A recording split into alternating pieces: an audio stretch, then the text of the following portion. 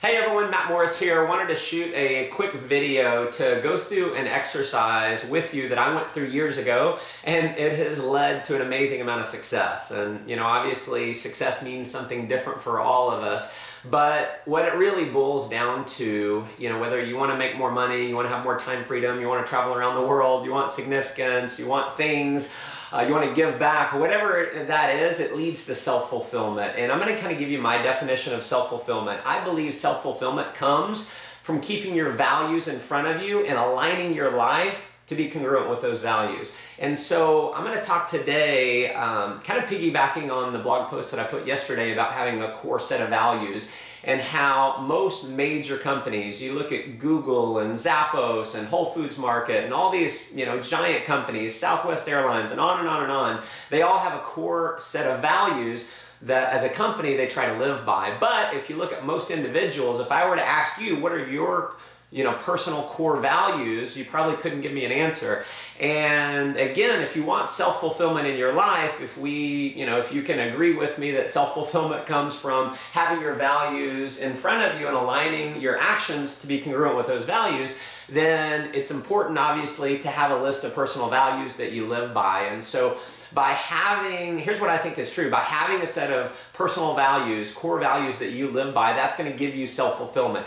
And what it is, it gives you a standard to live by. It's a constant reminder of how to be, of how to live, and makes your decision process easier. It gives you happiness, and it's the ways of living that are going to lead to self-fulfillment. It's the ways of living that are going to lead to who you want to be and the results that you want to have. And so your values define who you are. And here's something that I think is amazingly powerful is you define yourself. And if you don't define yourself, society's going to define you. Your parents are going to define you. Your friends are going to define you. Your bosses are going to define you. Your whoever is going to define you. So it's powerful that you define yourself, because here's the reality. You are who you say you are until you prove otherwise. And so I'm going to go through and kind of share with you the process that I went through. And this has been an evolving process over the years.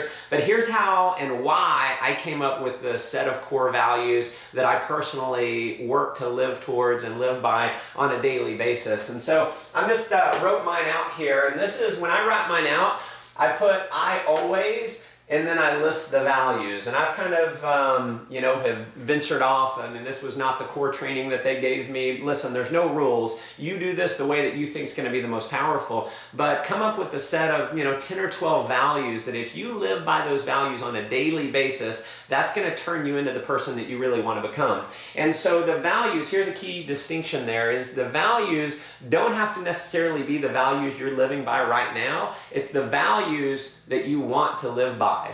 And by having them in front of you at all times and aligning yourself to those values, again, creates fulfillment. And so number one on my list, I am grateful to God. So grateful being the core value there. And so, for me, that's almost everything. If we look at the situation that you're in, there's a lot of people who are in much worse situations. When bad things or negative things, challenges happen in your life, you can certainly always look to someone else who's having a much worse situation or having much greater challenges. And so I think it's important to always have gratitude and give thanks where thanks is due. So next thing is I always have fun. See, it doesn't matter what's happening in my life, I'm committed. My core value is that I'm always having fun. See, when challenges come up, bring them on, because it's, for me, whatever it is, I'm going to say, maybe there's a big challenge there, but there's a greater meaning behind it. It's going to make me into a stronger person. What doesn't kill you makes you stronger. Regardless, I'm going to have fun. So I'm always looking for ways to have more fun in my life. And what does that lead to? A more fun life. And guess what? By focusing on fun, does that lead to more self-fulfillment? Does that lead to more happiness? The answer is obviously yes. Next thing, I am authentic and honest. I always am authentic and honest. And so here's the thing about me is I'm easily excitable. I can, sometimes when I'm talking about my product and so forth, it's easy for me to get, we'll just say, hypey. And so something that I've had to kind of learn, and this is, one that I continually always have to focus on, is being authentic. not overhyping anything, and really just being honest about what it is, honest about the situations, being transparent with my life. And there used to be situations where I would try and make myself out to be more important than I really was. I wouldn't talk about maybe the challenges that I was having in my life, or I just wasn't that I was lying, this wasn't that I was being transparent. And here's what happened when I started being transparent. I started sharing some stories about myself that I'll share with you guys on future videos. What happened was, all of a sudden, people started becoming more attracted to me. I started making more money. I started becoming a stronger leader because of that authenticity and honesty. And so that, very important. Next one, smile. I always smile as much as possible. And so smile is not really a value, but I'm not big on following the rules, right?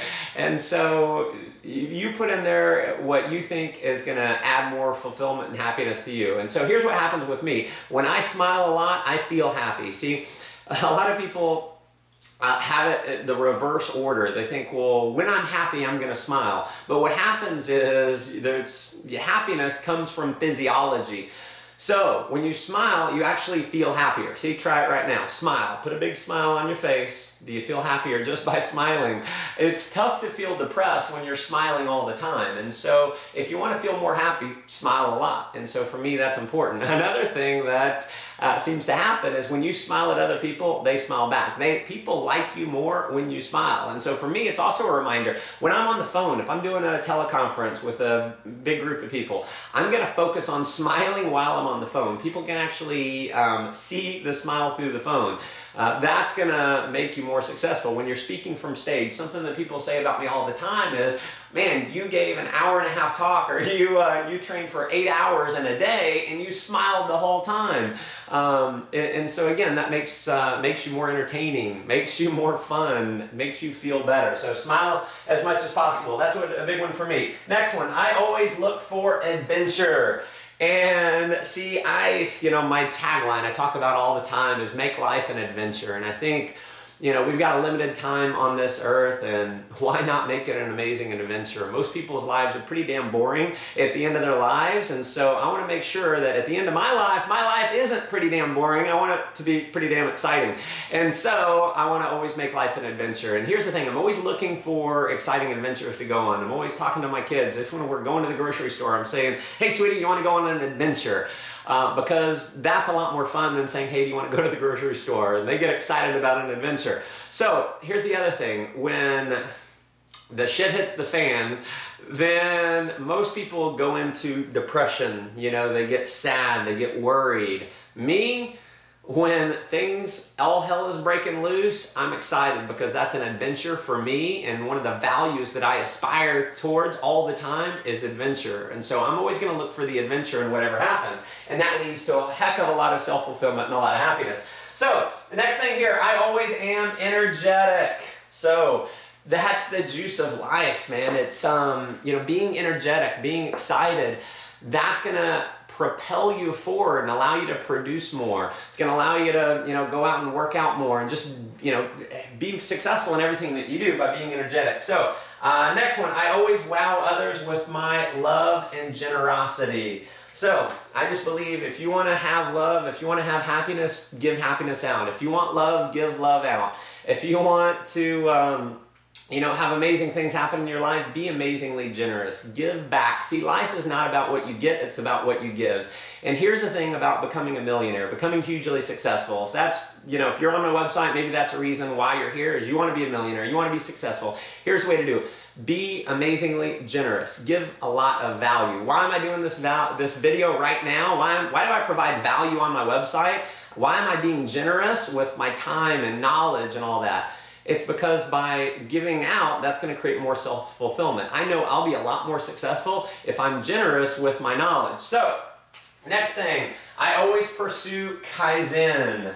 So, Kaizen is the Japanese art of constant and never-ending improvement. So, always learning, always being a student. And so that is a core, fundamental value for me. In fact, I spend 1 hour, at least 1 hour, 5 days a week learning. I'm either reading a book, I'm buying an information product, I'm going through a video, I'm listening to audio, but at least an hour a day, I'm pursuing Kaizen, constant and never-ending improvement. And so what happens is, if I want to, become here's how I became a great public speaker. Number one, I did it a whole lot.